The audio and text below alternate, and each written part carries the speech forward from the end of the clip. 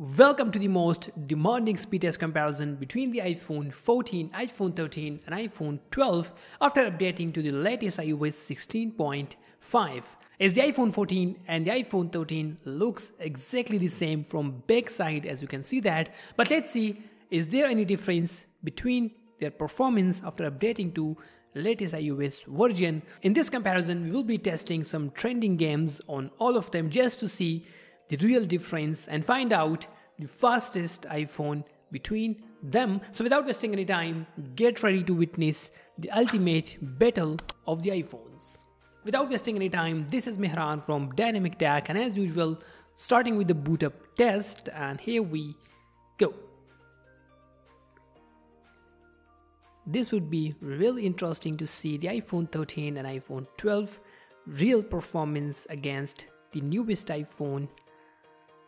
And okay, as you can see that 14 and 13 was exactly the same time, while the iPhone 12 was right behind, as the difference was not that huge. So the iOS 16.5 is already installed on all of them. As you can see that everything is closed on the background and we are connected to the same Wi-Fi network. Now it's time to test all these applications to find out the fastest iPhone. So just relax and I will be